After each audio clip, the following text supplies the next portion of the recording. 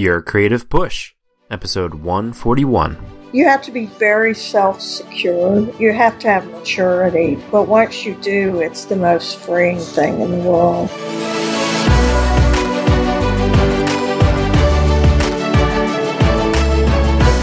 Welcome to Your Creative Push, the podcast that pushes you to pursue your creative passions. I'm your host, Youngman Brown, and my guest today is Linda Blondheim. Linda is a landscape painter whose mission is to visually record the rural, agricultural lands and trees of her beloved Florida. She believes that painters are stewards of our history and culture who record the experiences and lives of our own time, and her legacy as a painter is to leave a visual record of the beauty of Florida. And Linda, first of all, thank you so much for coming on the show. I have to ask, though, why such a love for Florida? Well, I'm a native, so that's the main reason. I just love my state, and I was born and raised on farms and ranches, and it's a great, great life. Excellent.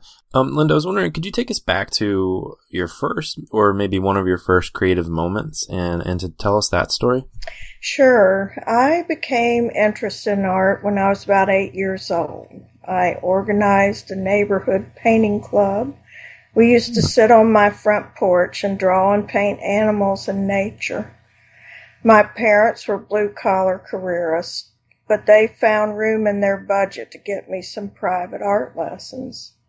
At 13, my dad made a studio for me in the attic where I dreamed of being a famous artist. Mm-hmm. I still dream that, by the way.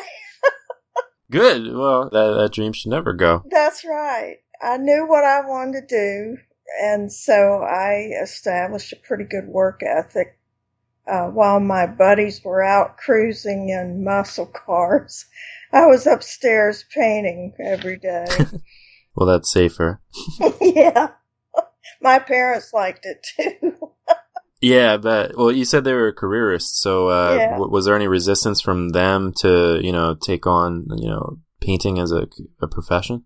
Well, there was. I mean, they got me art lessons. They took me to museums as a kid, and they thought that was just great, until I got college age and announced that I was going to art school.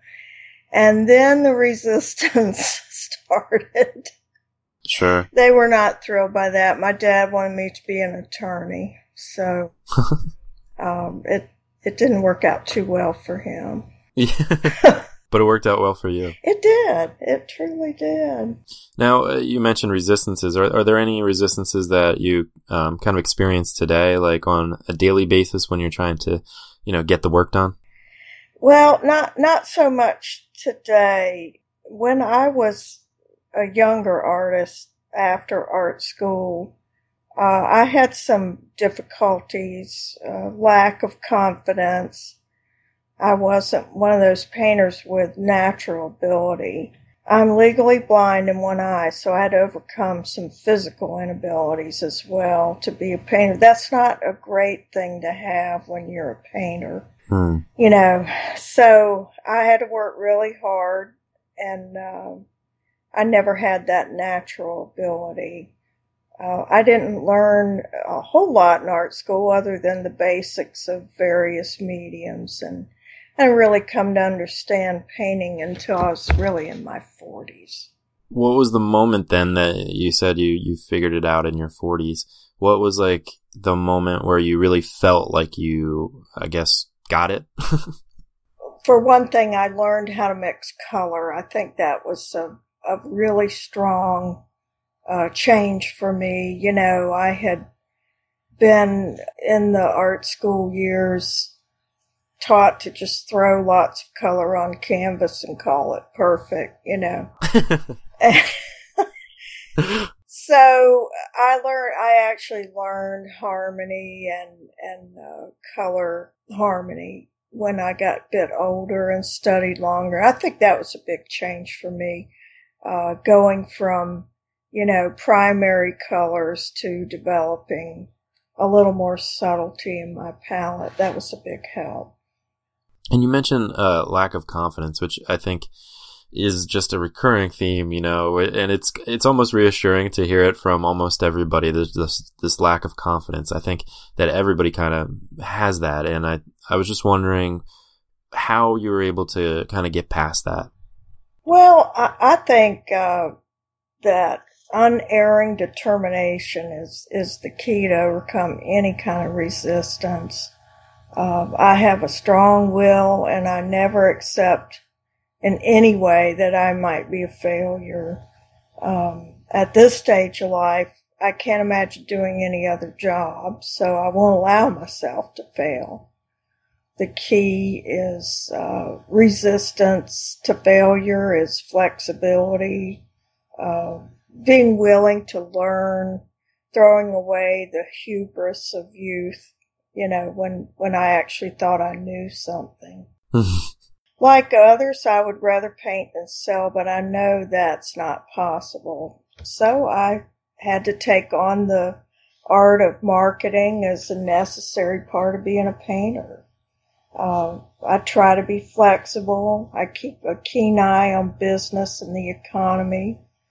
I always paint what I like, but I change sizes to motivate beginning collectors, and so I'm flexible with in terms of recession or upswings in the economy. I think you have to be in any business, and painting, just like anything else, is a business. And young kids coming out of art school say, "Oh no, that's terrible. That's heresy." But the fact is, I can't paint if I don't sell paintings. So, you have to be a realist about these things. Absolutely. Unerring determination. I love that. Would you say you have any, like one or two, like really strong tips for the business aspect of it?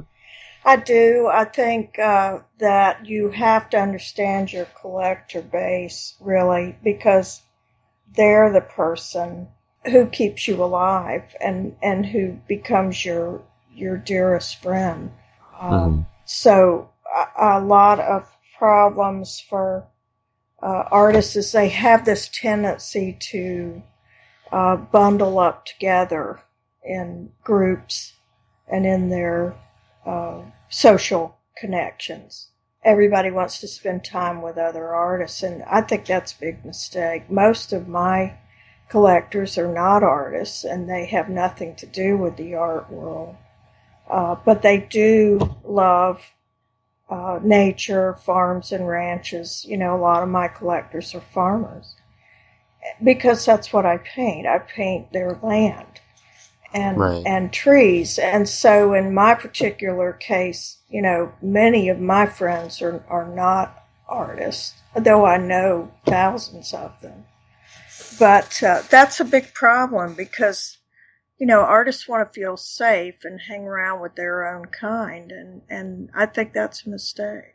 Yeah, that makes a lot of sense. So how do you start to find that collector base, to find the customers for somebody that's just kind of starting out and does not have, has not kind of found that, audience per se? Right. Well, your audience are the people who love what you paint. And that sounds simplistic, but it's quite true. If you are a floral painter, then you need to get to know gardeners and people who love botanical gardens and garden clubs and plant nurseries and those kinds of things. They're the people who are your collectors. And in my case, it's people who love, land trust people and water management people and farmers and ranchers. They're my collectors because they understand my work. They know what I'm doing. So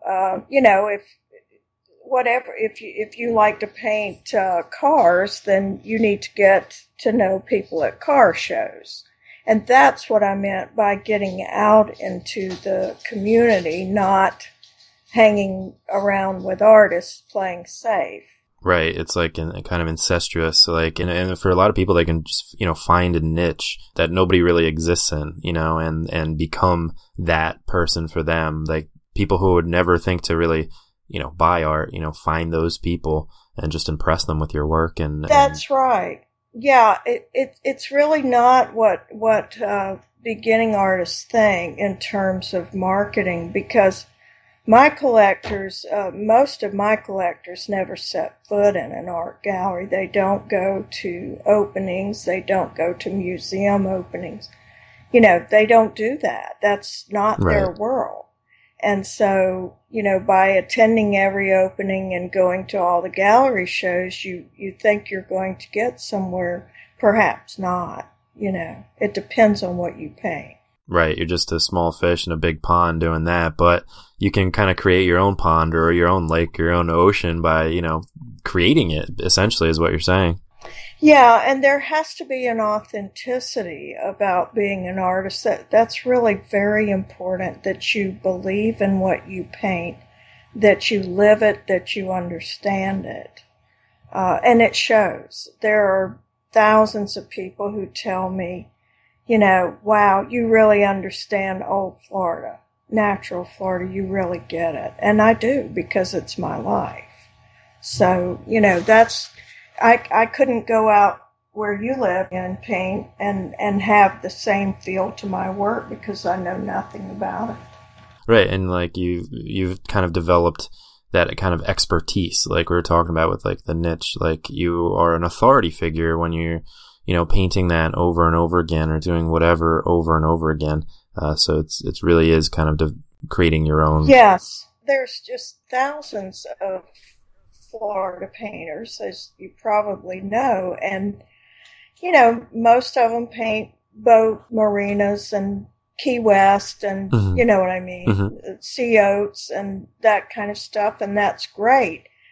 But I needed to find the part of Florida that really spoke to me. So being a tree painter and land and field painter is something that's a bit different from most Florida painters, So it worked very well for me as a niche. Yeah, and you get to paint what you love too. It's like it's the perfect kind of recipe. It truly is. I think there are paintings for everyone. You just have to find people who identify with you and your work, who have that commonality. Absolutely. And it's not always the obvious art collector. I had one of my biggest collectors at one time was my pest control man who owned the business, and he loved my paintings. He had probably 10 of them. So, you just don't know where that collector's coming from. Could you take us back to your worst moment or maybe your hardest time, specifically having to do with kind of your creativity and with resistance? Yes. I would say my most difficult period as an artist was raising my children. I went through an ugly divorce when I was pregnant with my second daughter and faced really hard financial times for about 15 years. I had to go to work as a chef and do art festivals on weekends. And I was a single mom. It was a really difficult period. But the thing is, I never stopped practicing and working, on my art, even though I had another job in those years. The thing is, you cannot give up. If you really believe that you were meant to be a painter, then or whatever artist, you really can't say, well, I just don't have time. I can't do it anymore. I mean, if nothing else, I would paint for, start at midnight and paint for an hour. So that's a big mistake that a lot of folks make. Their life takes a turn for the worse. They have to go to work and they say, well, it's over. Well, it's not over. It's only temporary, And so you never stop preparing yourself for your mission. And I think that's an important lesson, because everybody's going to have a hard time as an artist sooner or later. Right. It's not like a perfect linear path. I think everybody has those dips in life. And, you know, a lot of people do have these long gaps. And if you have had a long gap, it's okay to get back to it. Nobody's going to be mad at you. But yeah, it's using art as like a way to kind of get through those bad times and not give it up. You're right. Absolutely. And the thing is that, you know, if you can't afford paint, you can get pencils and paper and you can improve your drawing skills every single day, no matter how many other jobs you have. And that is the mistake so many artists make. If they go back to work or have to work and can't do art full time like I do, then, you know, they just give up. And you cannot do that. You have to be working all the time. And if it's nothing but drawing on copy paper with a number 2 pencil, you're improving your chances when your time arrives. Absolutely. It's that unerring determination. That's right. That's right. But how about a happier moment? How about your best or most triumphant creative moment? Well, I think every day is the best moment for me. Yeah. I work as a full-time artist. My kids are grown, and I have complete control over my time and resources. And so, you know, my schedule is my own. I've gotten over the hubris of my youth. I no longer do competitive art. My concern is for my work and the collectors who support me. And so, you know, I've let all of that ego stuff go. You know, I don't have to prove anything anymore. I've been around forever. So that once you let go of your ego and you really just work as a painter, it's the best thing in the world. You know, it takes all of that pressure off, and I do better work now than I ever did. So every day is the best for me. I love that. Yeah, and it's tough to let go of the ego, but you know, piece by piece, try to just let it go. Yeah, it takes a long time to be able to do that. You have to be very self-secure as a painter, not to worry about what somebody else is doing or if they're going to win a prize and you're not. You have to have maturity to overcome that. But once you do, it's the most freeing thing in the world.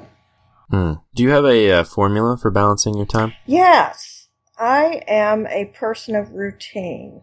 I'm very self-disciplined. I work at marketing and correspondence from 9 to 11 every day. I work in the studio from 11 to 2. I go back in the studio from 4 to 5, and on Wednesday and Saturday, I meet and greet friends and collectors at my retail studio in the city. Twice a year, I go on residencies for a week, and those are sponsored by my collectors. They give me their vacation homes in beautiful places. That's awesome. You got it figured out, girl. Oh, man. So, as a full-time artist, then, what would you say that your art and creativity brings to your life? Well, I can't imagine not being a painter. It's the lifeblood and purpose for me. You know, I'm very mission-oriented. I've always felt that we need to have a purpose in our lives to the good. It's sustained me through the worst and best times of my life. It gives me independence from obligation and at the same time allows me to be supportive to other artists. I'll never have to retire and, hope for some other purpose because I can paint till I drop dead. Which is good. Well, when you put it that way. But yeah, you're right. I mean, that's the goal, right? That's the goal. That's right. That's right. I was wondering, do you have a greatest inspiration or like a favorite book or anything else that you draw inspiration from that maybe we could too? Sure. I'm very inspired by the living painter Daniel Green. He lives in New York City, and he is a living master. He is fantastic. I love John Singer Sargent's work too. I'm really inspired by all the people I know who have positive attitudes and who are determined to create a better world. Those are my inspirations. I like positive people.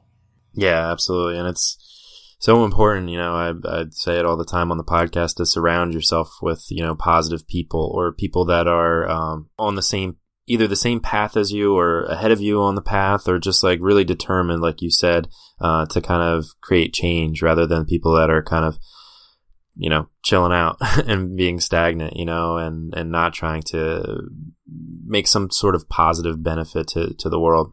I so agree with you. Absolutely. Yeah. Linda, this has been awesome, but it's time for the final push.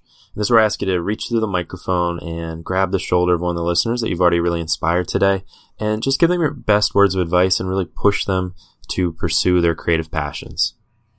Okay. My best advice to any emerging artist is to have self-confidence and self-discipline. They need to become and remain lifetime students.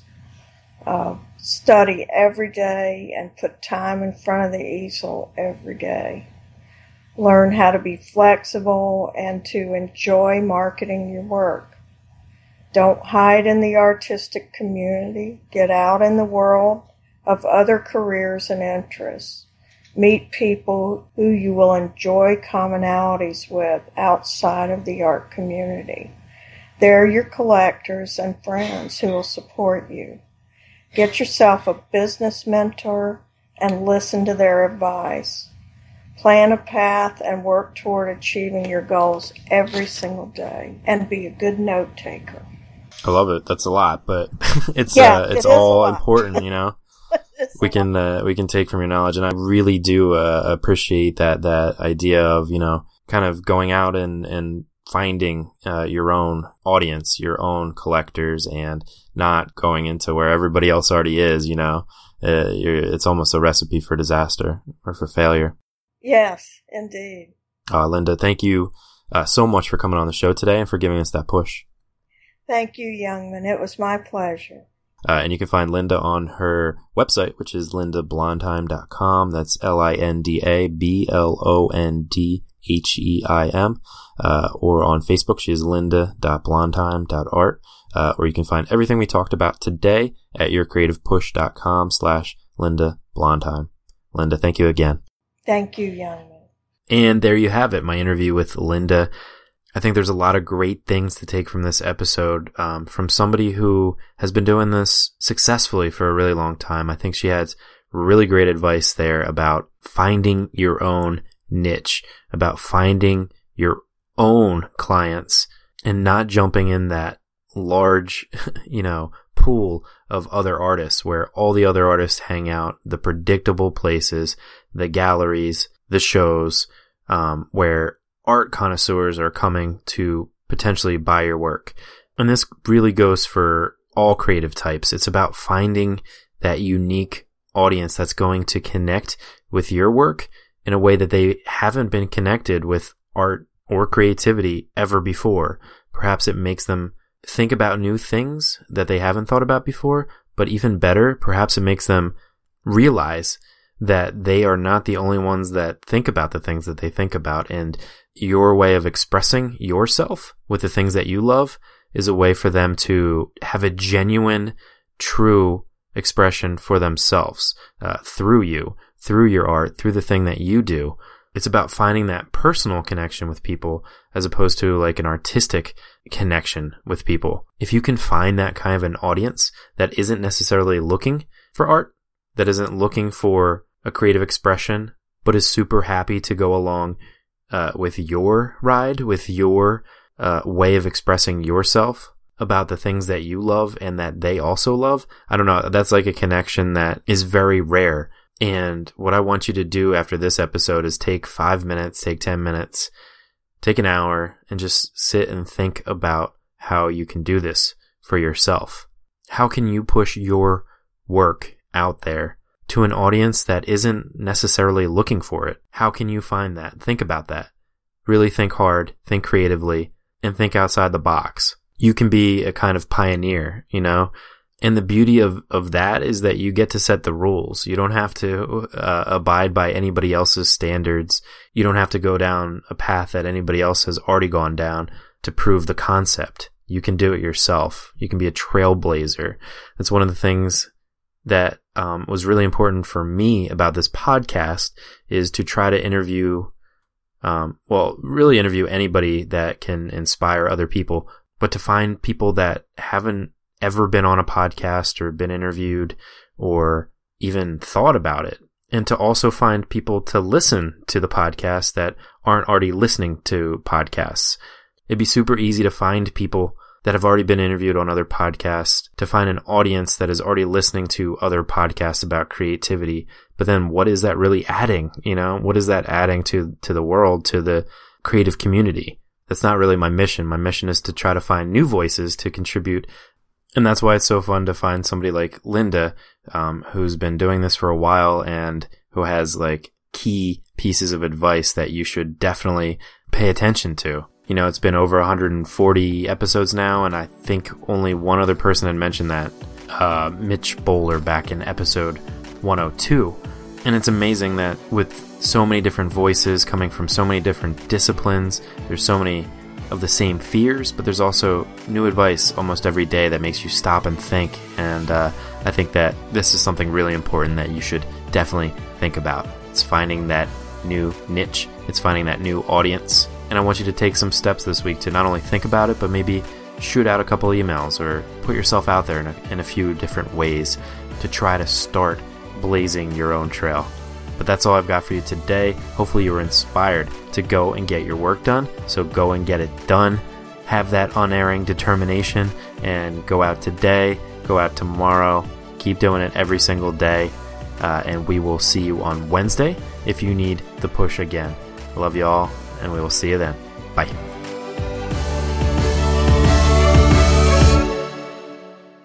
Never miss a push. Head to yourcreativepush.com/subscribe to find the easiest way for you to subscribe to the podcast.